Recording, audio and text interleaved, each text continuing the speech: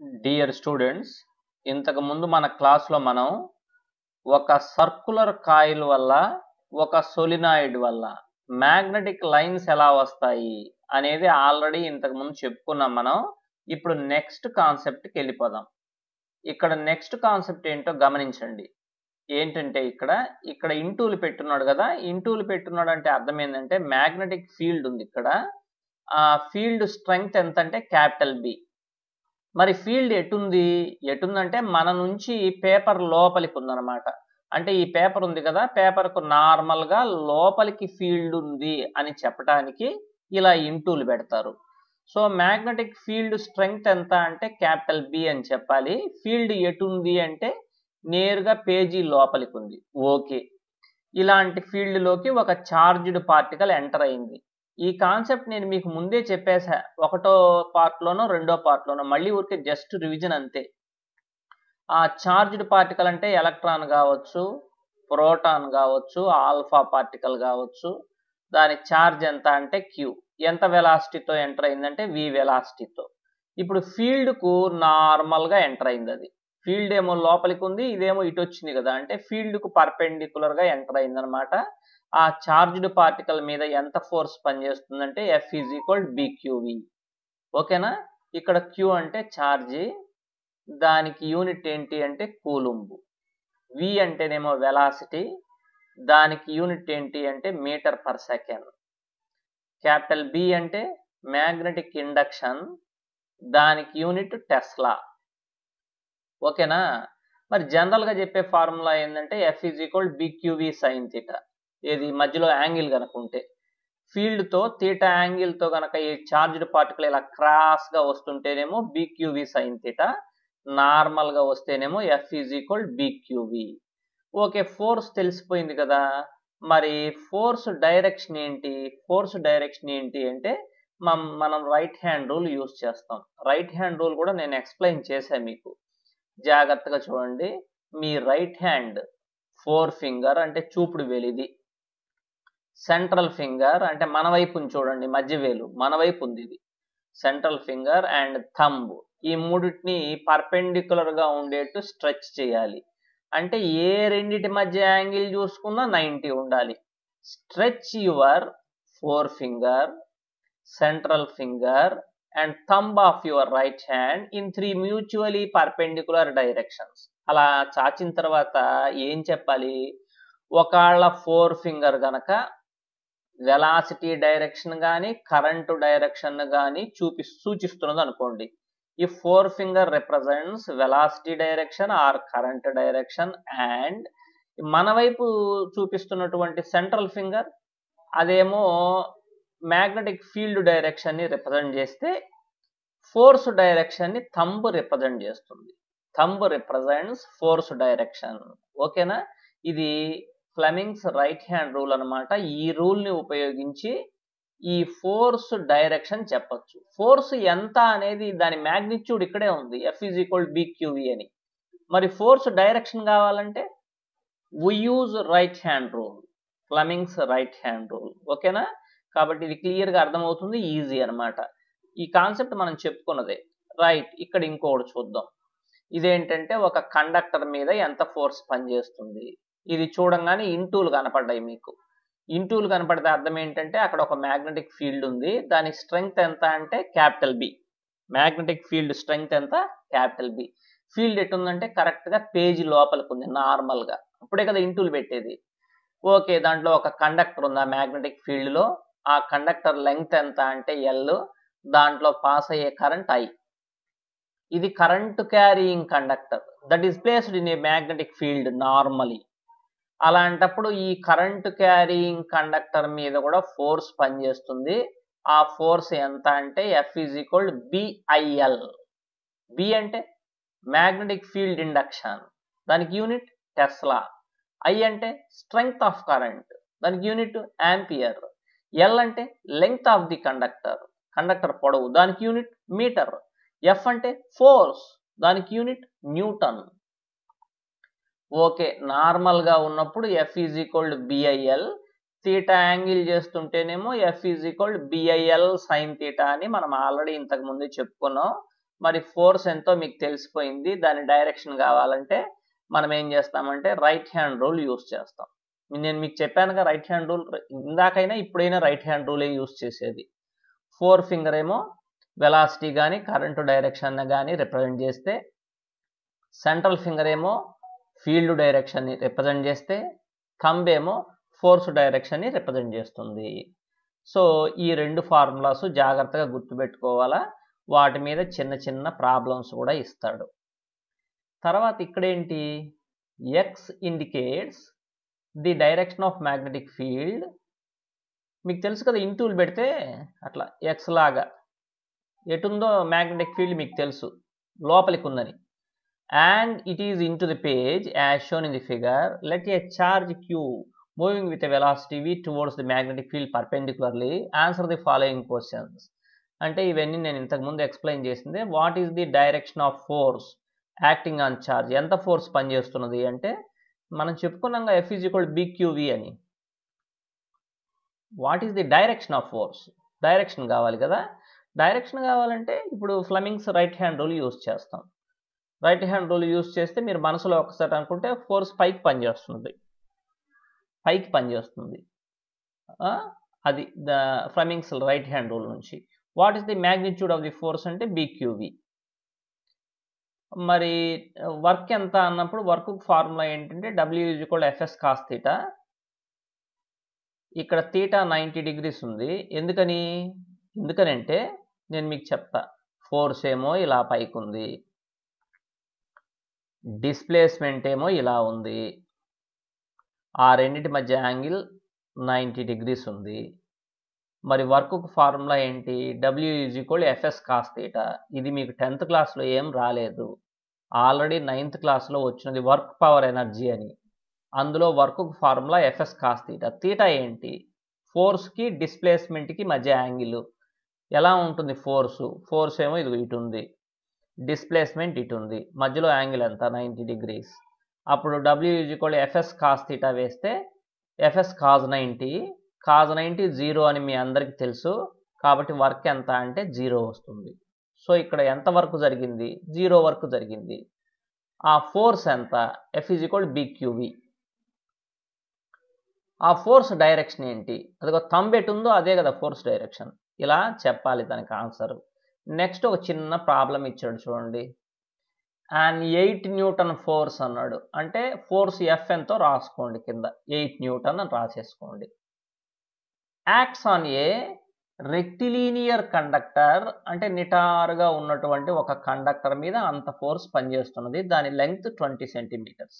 అంటే length 20 centimetres వేసేసి, అంటే 20 × 10⁻² మీటర్స్. అంటే సెంటీమీటర్స్ని మీటర్స్లోకి మార్చా. అలా మార్చాలంటే 10⁻² వేయాలని మీకు తెలుసు కదా. I ఎంత? Strength of current 40 amperes. ఇక్కడ ఇచ్చాడు చూడు 40 amperes. ఏం కనుక్కోమన్నాడు? Determine the magnetic field induction. Capital B ఎంతో కనుక్కోమన్నాడు. మీకు తెలుసు F = BIL అని. మరి అప్పుడు B = F/IL. F ఎంత? 8/I ఎంత? 40 ఇంటూ L ఎంత? 20 × 10⁻². ఓకేనా. నెక్స్ట్ అప్పుడు చూడండి, ఈ 10⁻² పైకి వెళ్తే 10⁻+2 అవుతుంది. 8 × 10⁻² అయింది. బై క్రింద డినామినేటర్లో ఏం మిగిలింది? ఇంకా 40 × 20 అలానే మిగిలింది అనమాట.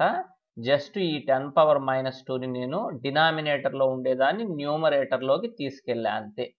తర్వాత స్టెప్ ఏంటంటే 8 ఇంటూ ఇది 100 కదా, 10² అంటే 100 అని మీ అందరికి తెలుసు కదా. 10 × 10, 8 × 100 అంటే 800 బై 40 × 20 అంటే 800. 800 క్యాన్సిల్ అయిపోయి 1 వచ్చింది ఆన్సరు. నువ్వేం కనుక్కుంటున్నావు? మ్యాగ్నెటిక్ ఇండక్షన్ కదా. మ్యాగ్నెటిక్ ఇండక్షన్ కనుక్కుంటున్నావు కాబట్టి టెస్లా అని యూనిట్ పెట్టు. 1 టెస్లా ఆన్సరు. నువ్వు ఏం కనుక్కుంటున్నావో దానికి సంబంధించిన యూనిట్ పెట్టాలి.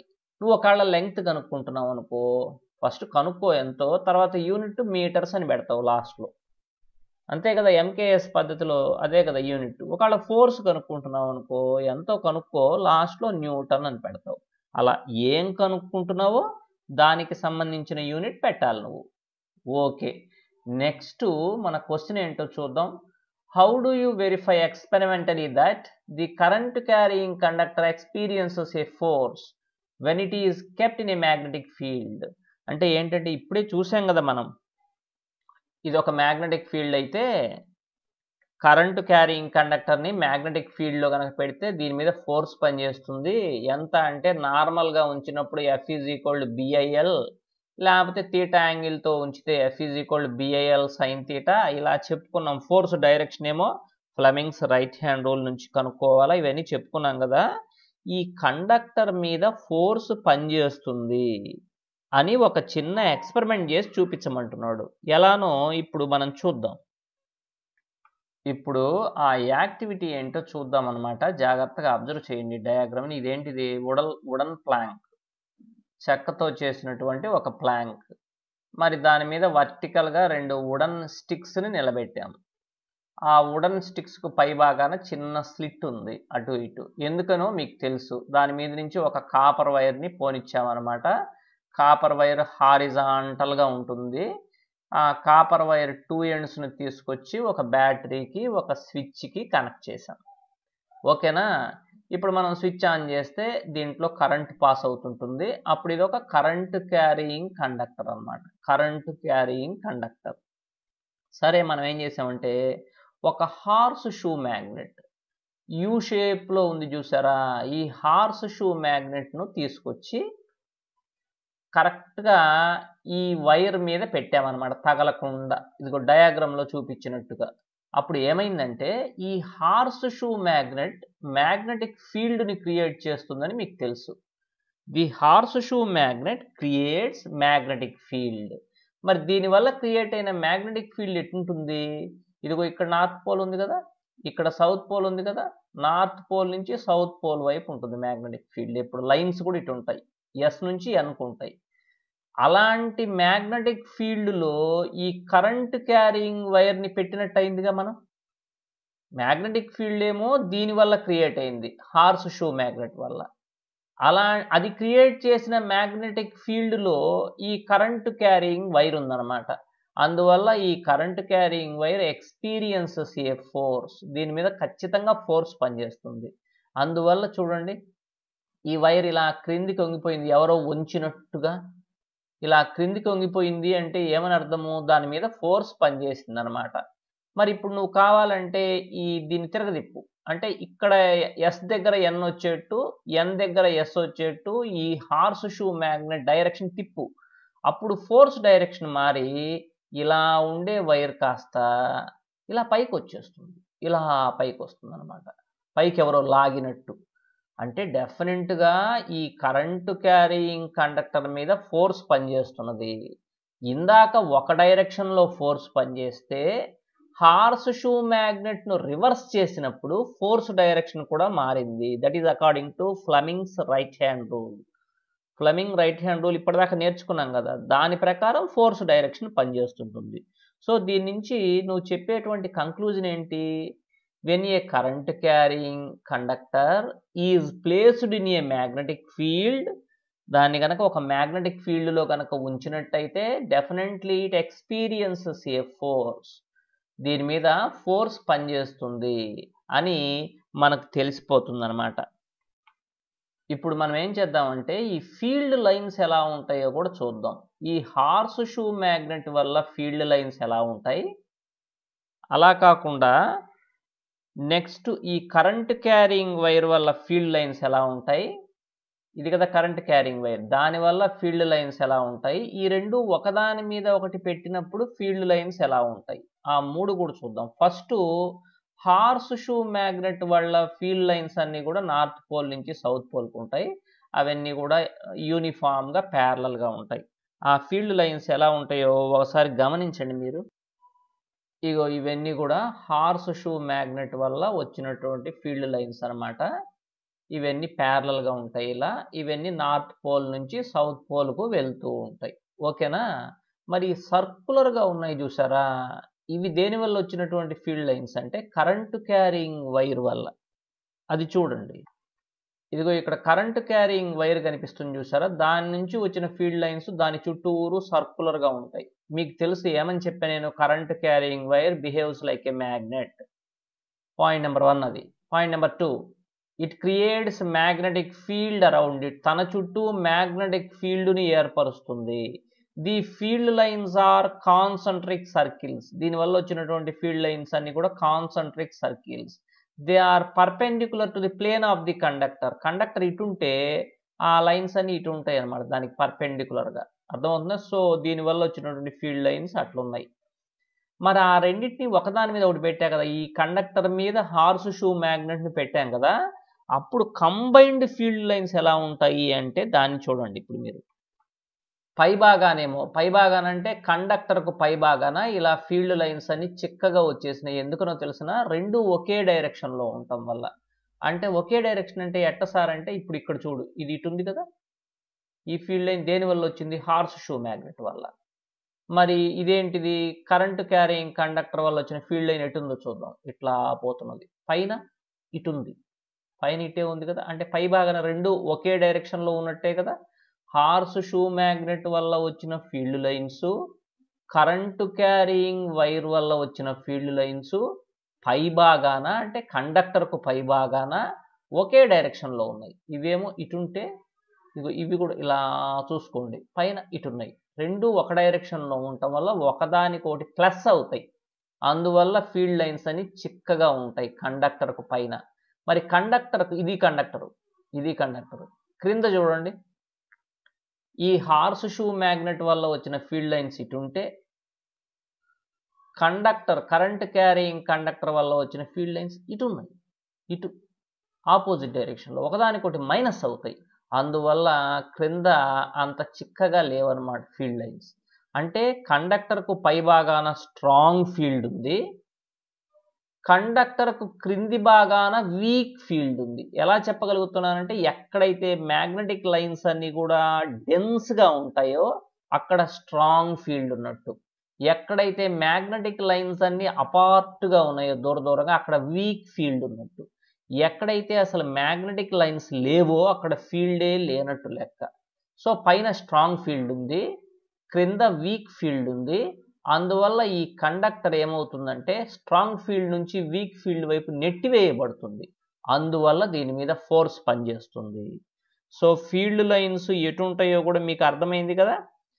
ఇవేమో హార్స్ షూ మ్యాగ్నెట్ వల్ల ఫీల్డ్ లైన్స్, ఇవేమో కరెంటు క్యారీయింగ్ కండక్టర్ వల్ల ఫీల్డ్ లైన్స్, ఇవేమో కంబైన్డ్ ఫీల్డ్ లైన్స్ అన్నమాట. ఓకేనా? రైట్, మిగిలింది నెక్స్ట్ క్లాస్లో చెప్పుకుందాం.